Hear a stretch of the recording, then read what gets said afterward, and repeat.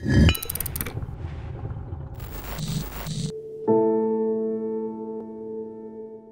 عطاف محاميد من قرية معاوية، أم ل5 أولاد، عمري 49 سنة. أنا عندي الولد الكبير عمره 29 سنة، متعلم بمخللة بروبن، مهندس. عندي البنت الكبيرة عمرها 30، معلمة كيمياء، تعلمت بالتكنيون.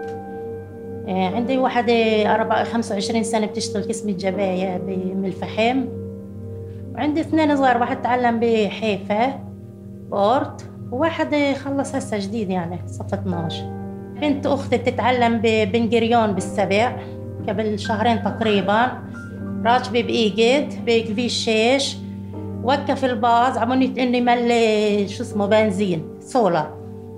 أجا 2 جنود من أول دغري يعني ما بلشوش بالطلاب، ليش إنها لابسة إشار منديل على راسها، قالوا لها تشب الشنطة الحقيبة يعني، وقالت لهم بتشبش. من هلا لهنا شبوا لها الشنطة، عبوني إنهم تملي الشنطة، زتوها من الباص ومشى الباص. اتصلت هنا بدار أبوها ولواحد اسمه حاتم حردان بيشتغل شوتير، راح جابها ووداها على الطرمبة عبلجوا أهلها. قعدت هسه من 2 شهر على السيكولوج، بطلت تركب الباص، بطلت تروح على الجامعة. صار فيش البنت، صارت معنوية عندها خوف رعب، فيش أمان. حركة النساء هي الوحيدة اللي فتحتني، أعطتني معنوية.